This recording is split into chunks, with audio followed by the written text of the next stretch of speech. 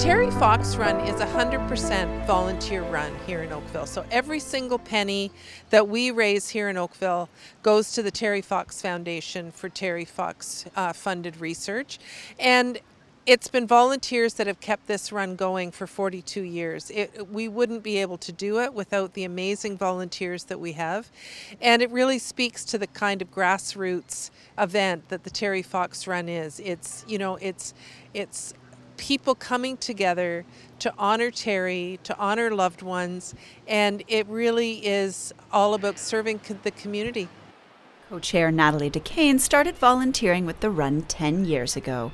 I got more and more involved. I was going to the committee and annual meetings with the Terry Fox Foundation, and every time you go, there's something else that you learn, and it just keeps you wanting to come back for more.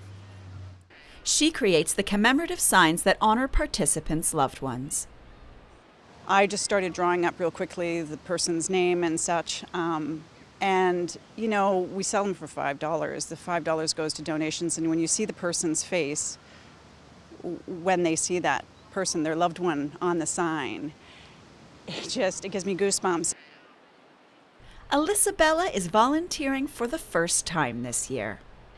I was a bit hesitant at first also with volunteering, but once I started getting going, it was great. I enjoyed it very much, and you know, my friend and I, again her name is Bianca, we have been going around town handing out posters with just the date of the run and some information where it will be taking place, and just asking businesses to put it up in their windows and whatnot. Feels really good, you know. We've lived in Oakville, my family, since I was born, and it's been really nice to be a part of something like this. They're excited to be hosting the run in person this year at Coronation Park and are looking for more volunteers to help out. We could not do it without them. You know, sometimes they think, oh, I'm just doing a small thing. It doesn't matter. You know, it could be somebody who's standing on Lakeshore Road guiding somebody to turn right to come into Coronation Park.